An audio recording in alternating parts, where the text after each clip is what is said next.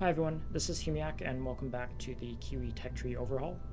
In this video I'm going to talk a little bit about how Kiwi Tech Tree works with Kerbalism. Now I'm a recent convert to Kerbalism. Actually, when I started working on this mod back in August, I actually had zero interest in Kerbalism and I was like, that looks way too complicated. I don't really had no interest, but I happened to come across a couple of YouTube series that are using Kerbalism, and I was just really amazed with some of the components and how they work. However, one aspect that I've noticed is that it is still a little bit light on terms of mod support, and so if I was going to get Kiwi Tech Tree Overhaul to work with Kerbalism, I needed to actually create some patches to have a little bit more of a comprehensive, cohesive sort of experience. I didn't really want only some parts to be configured and not others. So where I felt it was necessary, I've actually added custom patches to Kerbalism. And in some cases I've modified existing patches so they're a little bit more consistent with how parts are placed within Kerbalism. Now, if you took a look at the last video, you will have already seen some of the elements that we should generally be familiar with. And obviously, one of the things that I've done with all of the probes and command modules, I've added in custom hard drive values. So you won't see as many of the 500 kilobyte capacities for your unconfigured command modules. And this is going to be based off of where they come into the tech tree. I've also added a few more upgrades as well. Even though I'm playing in sandbox, I forgot to take the box to enable hard drive upgrades. But what you'll see is by the end of the game, hard drives are not necessarily going to be a limiting factor.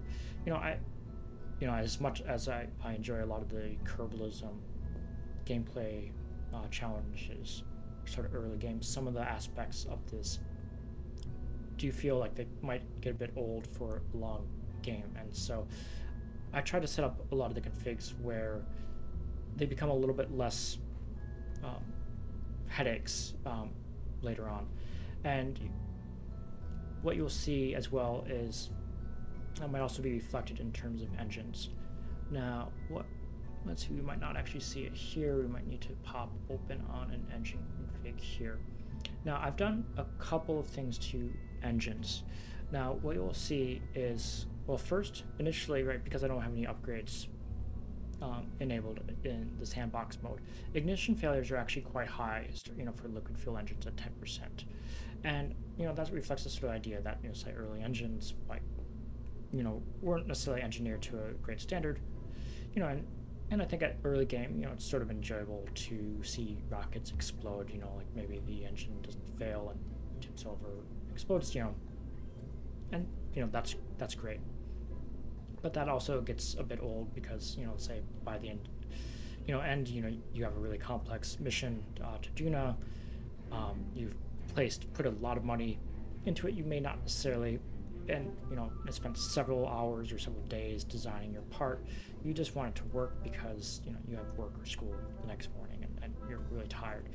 So upgrades will lower this ignition failure rate, the default rate, to a pretty reasonable level, right? And and so you can start having this idea of not necessarily having to rely on high quality upgrades just to get your parts to work.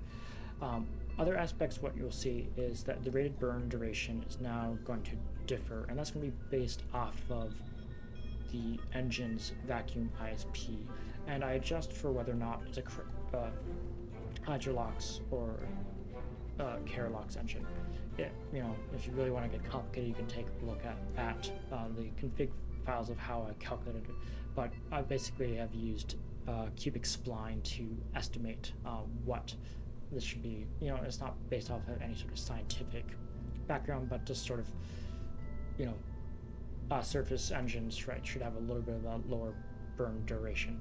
Now, I've stuck to the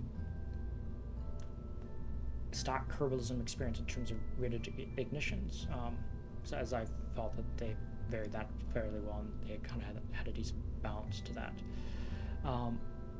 Other aspects, let's say as well, we will see, I think most part, it's probably worthwhile talking about science, and that, which we can leave that engine on. I don't know why I'm taking it off.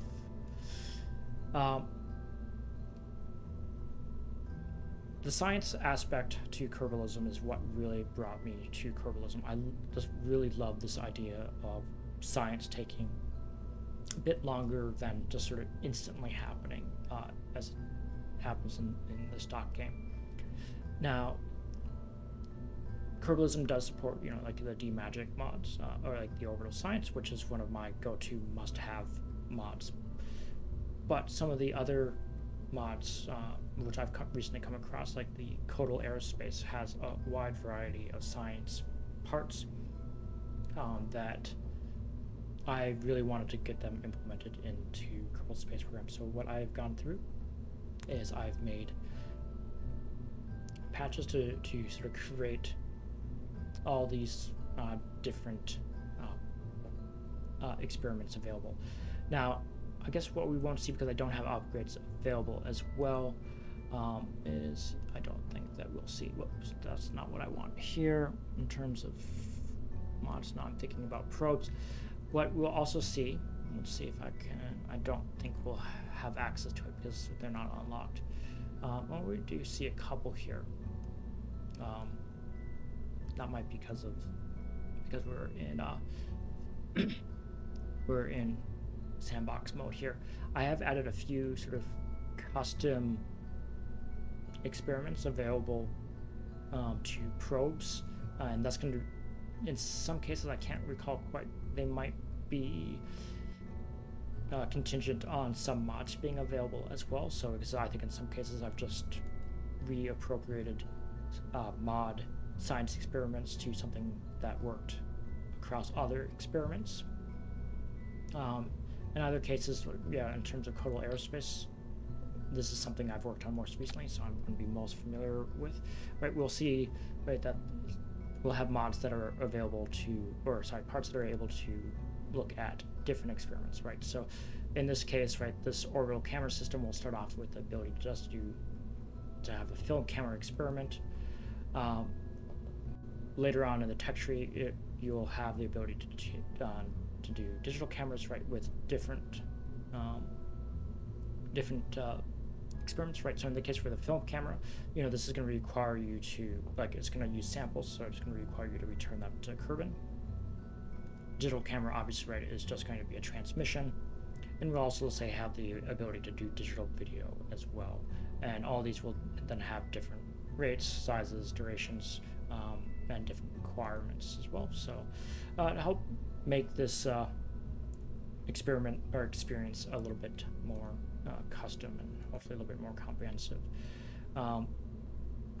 Overall, I think I've added a lot of experiments to the game, so I don't think, again, if you're using Kerbalism with this, I think you'll have a really enjoyable experience, and I would love to hear your feedback about how it goes.